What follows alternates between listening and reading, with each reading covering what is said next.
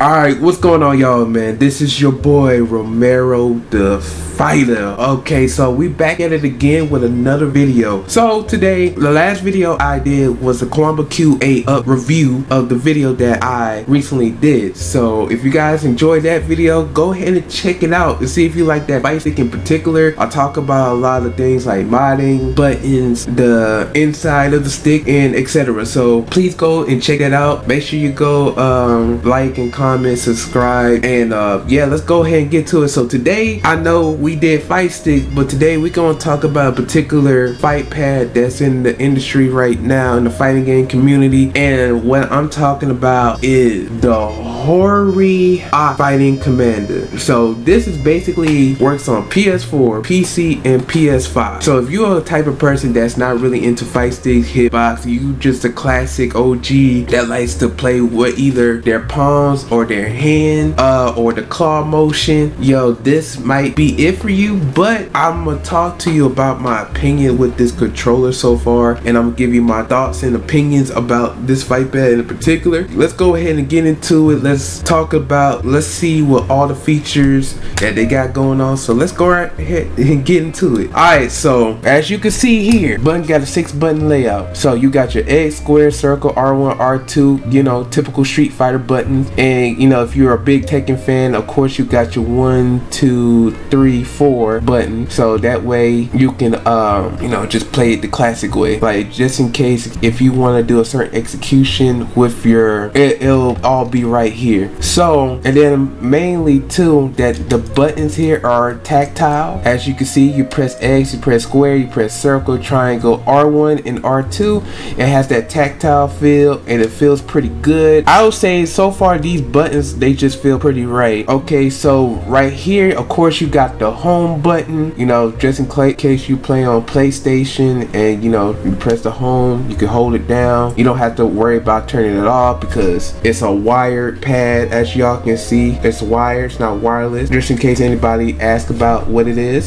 So right here too are the setting buttons. The setting button right here where you can change the settings or change like a certain input on your button to see how you want your buttons to be set up. Kind of weird, but you have to like kind of hold it down, I believe, and then you have to press and to replace buttons. But I highly wouldn't recommend you to do it that way because there's an easier way that I'm about to show y'all in a few minutes with the software, but we're gonna get into that in a little bit later. So far we got a first fight pad so far. Well, not first, because Madcast also has an analog fight pad. It's not the first, but this is the first one to ever have a octagonal direction input. So if you ever play on a fight stick or if you ever play on a GameCube controller, the GameCube controller has like different directions. I think it was like 16, I believe. If y'all can correct me on that for all my Smash players, just correct me on that because I got a couple of them myself. I think it's like 16 prone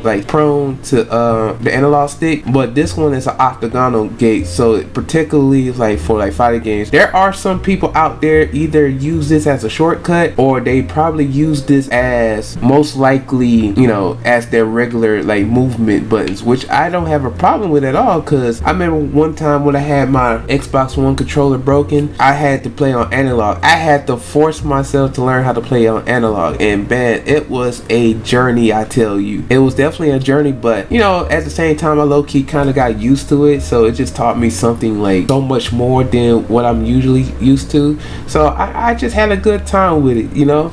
But with the analog, see, you don't have to worry about like your analog stick drifting too, because when you move it, it's going in particular directions. So I would say if you're like really into like Shoto characters or characters that deals with a lot of fireball and Shoryuken movement, an analog stick is just right for you. So of course you got the sensor, PlayStation sensor button, or PC the reset button. If you decide to set it that way, that this will be your button. Of course it'll press just like it, but mind you, if you play on the PS5 version, it does not work as like the dual sense way of like using this button. So if you're trying to play something that's like outside of like fighting games, you probably might need to use a regular PS5 controller. So I'm just gonna let you know that right now. So it's pretty smooth so far.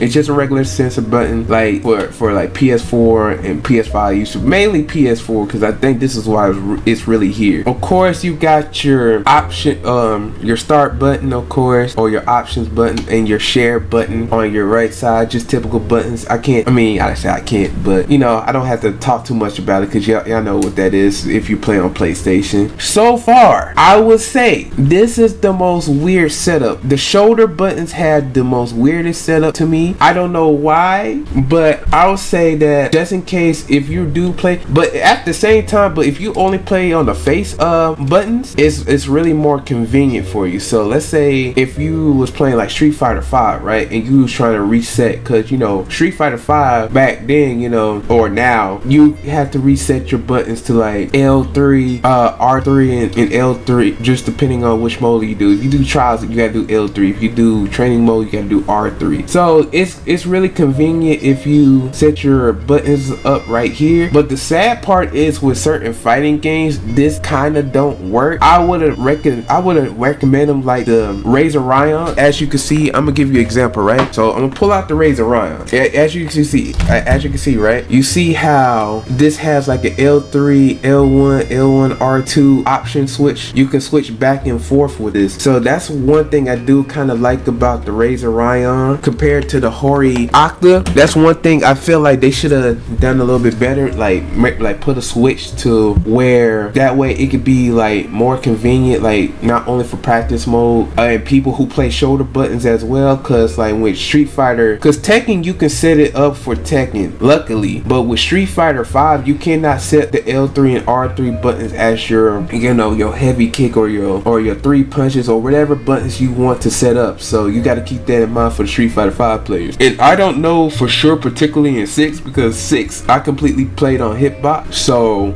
I just want you to keep that in mind, that if you planning on to get this for Street Fighter 6, you're going to have to commit to these buttons right here. You definitely going to have to commit to these buttons, no matter what the circumstances is, because most likely with Capcom fighters, they will not have the L3, R3 as like button you can set up. So you just got to keep that in mind. But Tekken, on the other hand, you definitely can, like if you got like 2 combination buttons that you want to set up, you could definitely do that, and most likely you'll be okay. But as far as, you know, Street Fighter, it's going to be an issue. So another feature I want to do, of course, you got the 3 switches. Like I said, it's a PC, you got PS4, and you got your PS5. It doesn't matter which 3 is on, because when you're playing on PC, because you can enable all 3 of these and you can still be fine. So this switch kind of really doesn't matter unless you playing on PlayStation 5 or PS4. That's the only time like those switches are important. So you just got to keep that in mind. The top switch is basically just in case you press like the start button accidentally, and you know how some people press start by accident and then, you know, they end up getting either their opponent points, take the point, either you get DQ for it. So pretty much if you are afraid that something will happen, all you gotta do is lock it, and then as you can see here, it will show a red light. It'll let you know that it's locked, that you can't press the start button, and you'll just be fine.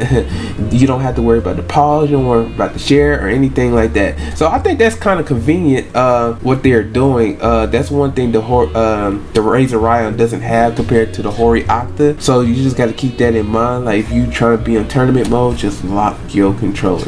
Another thing I finally do want to point out, and I wanted to say this for last, because when it comes to Fightpad, I'm gonna tell you this right now, like this is like one of the most common problems that Fightpads have, right? So I'm gonna give you an example. The Razor Ryan, this is the closest to perfection. I think the only problem, and I think I got the first version of the Razor Ryan, I heard that the second version had a little update to where they had like a pivot on their pad. So this was the only thing I felt like it was missing. Everything else I felt like it was quality built, and I felt like it's really good to use. I just felt like you need to put a pivot in there if you got the first version of the Razor Ryan. So I would recommend you to get the second Razor Ryan. But for the Hori D-pad, right? I'm gonna let you know this right now. This is a 50-50. When I mean 50-50, some people are going to like this D-pad and some people are not going to like it. Me, it depends on the game. For me, it depends on the game. But I think like if I keep playing on the D-pad, I'll get used to it. And that's the thing about like controllers. Controllers will have its flaws, but if you stick with the controller that you know, or you practice with it for a while, you'll definitely get used to it, and